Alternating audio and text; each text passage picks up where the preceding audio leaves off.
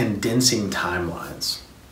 And that's really what we're trying to do. We are putting in so much work and we're implementing so much action on a daily basis that by doing so, we're able to scale very quickly in the reach, in our impact that we're being able to make on people's lives and the value that we're able to bring to people's lives.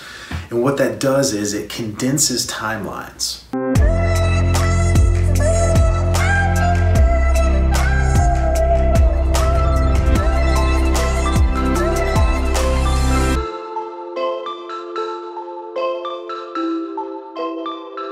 But fast is the new big. Everything nowadays is changing rapid speeds. And it's not always anymore that the biggest companies that win. A lot of times it's the ones that are early adopters, the ones that can act, the ones that can take initiative and run with something the quickest. And so fast is the new big means that you can outperform large Fortune 500 companies even, sheerly by the speed at which you attack. Constantly looking for ways to, like we talk about, condense these timelines, level up, be able to do more off of less, do more with less, and sometimes that just means less sleep.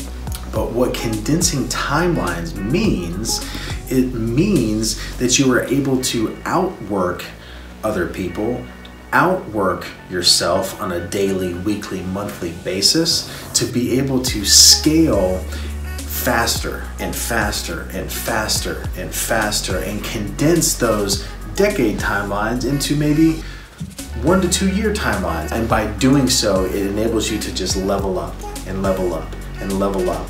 But anytime we have an idea that there is a consensus among the group that this is something that would be meaningful, this is something that would be impactful, this is something that would help move us towards where we're trying to go, we just act extremely fast. And if you can become someone that can condense timelines over the course of a long period of time, that means that you are enabling yourself to surpass any expectations, surpass any goals, surpass any thoughts that you ever had of what was possible, all by condensing timelines. And we say things like, what do we need to do to make this happen? Who is that going to involve? Put a deadline on it. When does this need to get done by? And then we just start attacking. Nothing will happen unless you make it happen. And speed is the manner in which things get done in the real world that we live in today. The world is full of ideas. The last thing the world needs is another great idea. What the world needs is people that execute on the ideas that they have.